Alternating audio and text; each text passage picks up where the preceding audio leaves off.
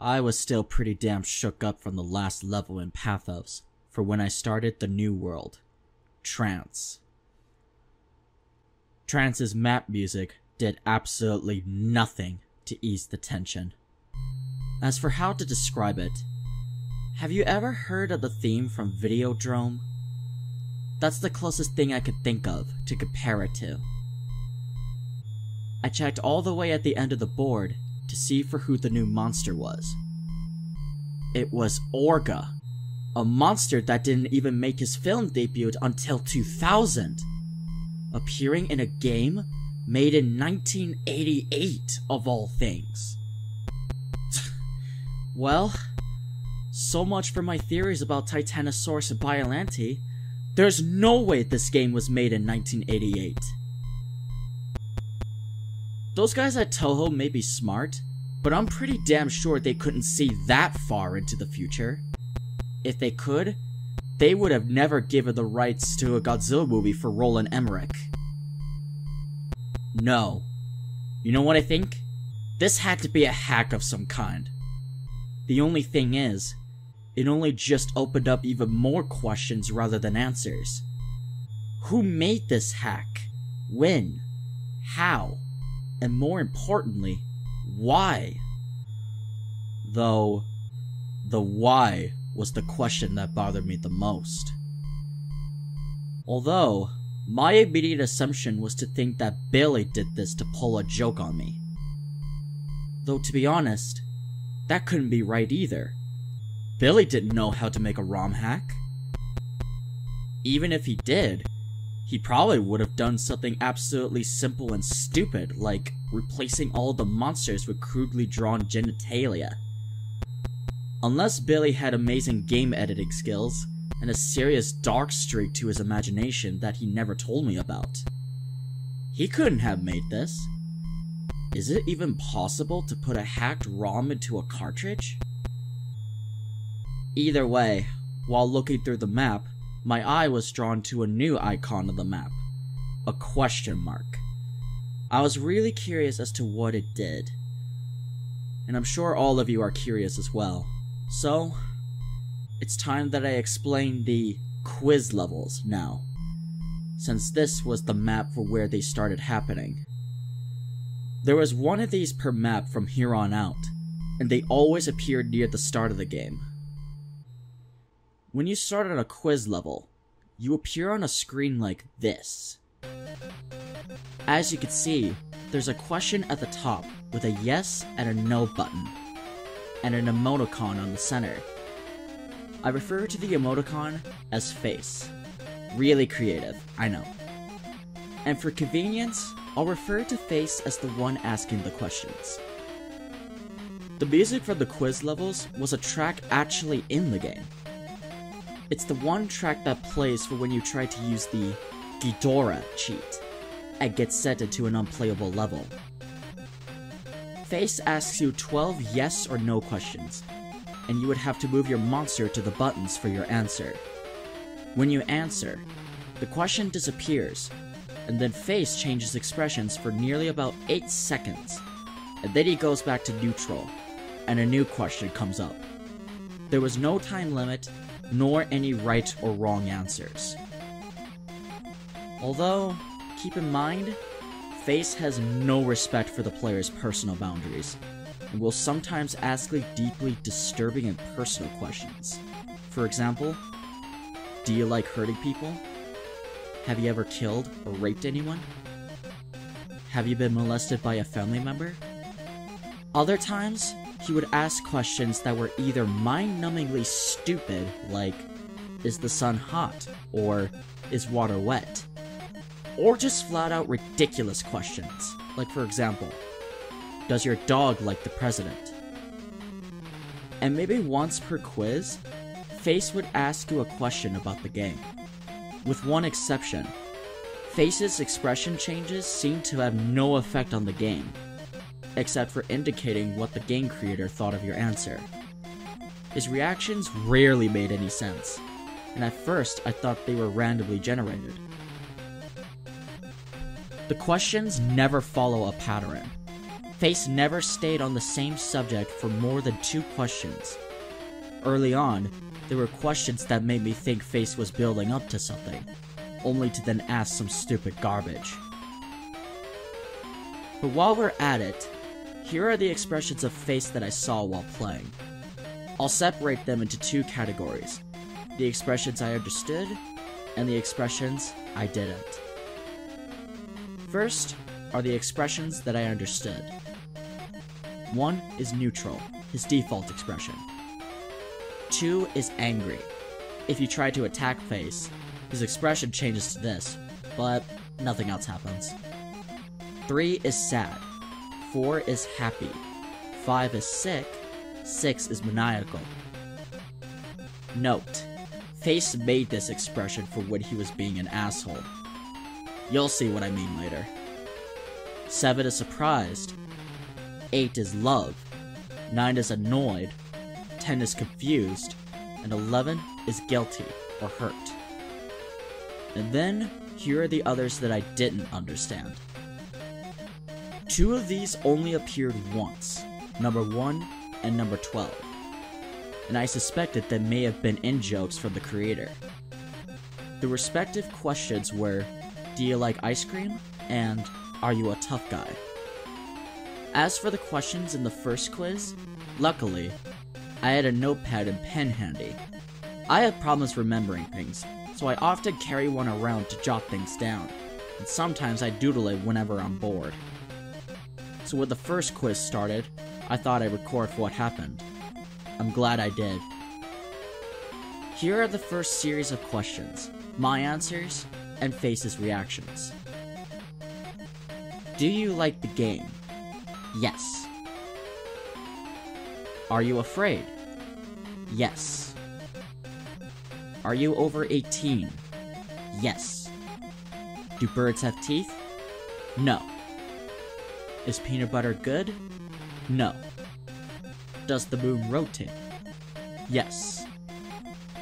Have you had a job? Yes. Do you like hurting people? No. Is the sun hot? Yes. Do you like dogs? Yes. Is the president good? Yes. Does your dog like the president? No. Now that I've explained all of that, it's time for the gameplay. After the quiz level, I tried the new green temple icon first.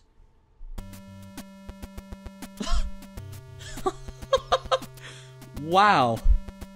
Maybe this is why the game was so weird. I would assume one of the designers were clearly drugged out of their mind.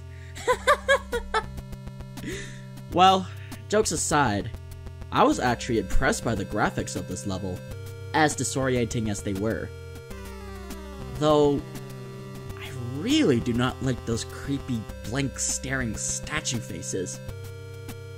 The music had a hypnotic Indian techno vibe to it. There were 2 enemies in this level, a flying ghost type thing with a trunk, and a bat with a horse skull for a face. They appear at random, but I was lucky to get a screen cap of them both. Then after that, I proceeded to a blue mountain level, expecting a nice, calm stroll. I took my time, walking through the mountains, and then all of a sudden, I was completely taken by surprise when this happened. Not-Mogira came speeding towards me and took quite a bit of health from me with his tentacle screw. It only took 2 minutes to kill him without having to worry about a time limit. But the boss monsters never show up in a scrolling level in the normal game. I was quite worried as to what other rules the game would break. After another blue mountain stage, it was time to fight not Varen, whose replacement was one of the most bizarre things in this game. This strange creature attacks you by kicking and also opening his chest and firing heat-seeking missiles. I still did not get it. The missiles were sometimes a pain to deal with, but I found out that you could tail whip them out of the way. Not Varen was probably the easiest of the monster replacements. Although, the same could not be said for Not Hedora. Apparently the source of the horse bats, Not Hedora was the most aggravating, difficult monster to fight yet. Mostly because of his special ability. He could shriek very loudly and summon a small swarm of those horse bat things. I know that there's only 2 of them in this screen cap, but every time he did this, about 10 would arrive. The AI took advantage of the distraction and attacked twice as fast while the horse bats were flying around. Once that annoyance was over, I went through a green temple level to kill some enemies to restore my health. Interestingly, none of the horse bats showed up after Not Hedora was killed. And then, that's when I had an idea. If killing all the monsters makes the red face show up, what would happen if I avoid fighting Orga and go straight to the base? And so, I gave it a try. Unfortunately, the game told me that there was no monster there when I tried to start the base level.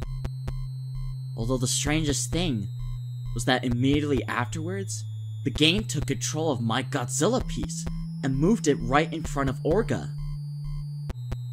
My little trick didn't work. So I tried to prepare myself for another chase sequence.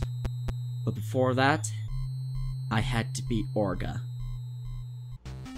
The fight with Orga confirmed another thing. Whoever created this game hack was clearly a Godzilla fan.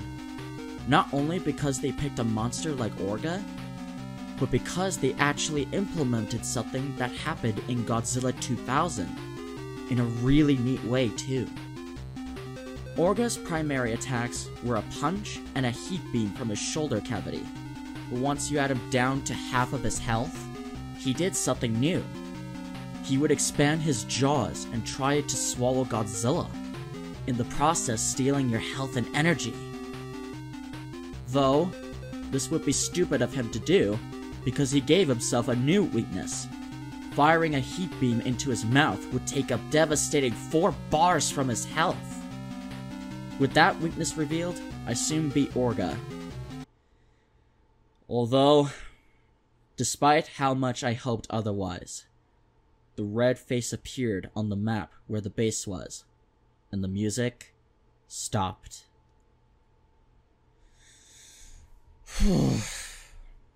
I tried to ready myself as I could. I started the level, and seeing that it was basically the same as the first, I did not waste a millisecond before I started hauling ass. I soon encountered obstacles in the form of the ground tiles suspended in the air. Most of them you could jump over or destroy, others you had to crouch down under. About 40 seconds into it, I heard the horrible bellowing roar, and saw the spider beast following close behind me. Stacks of obstacles barely slowed it down. It would back up, and then charge its way through them, smashing them into bits. And when the smaller obstacles got in its way, it would expand its jaws and swallow them whole. I was really afraid, but with fast thinking and faster button pressing, I escaped him yet again. I felt really excited, so I laughed so hard, and then I said, "Not this time, asshole!" I decided to take a screen cap to celebrate. But then, when I said that sentence, just before the level ended, the monster did something that made my blood run cold. It looked at me. That wave of mortal terror overtook me again, and I sure as hell wasn't laughing anymore. I took another screen cap of the next level title, right before I rushed into the bathroom and splashed some water on my face, and a piss that I nearly failed to contain when that fucking thing looked at me. With that aside, it was on to the next world. Dementia.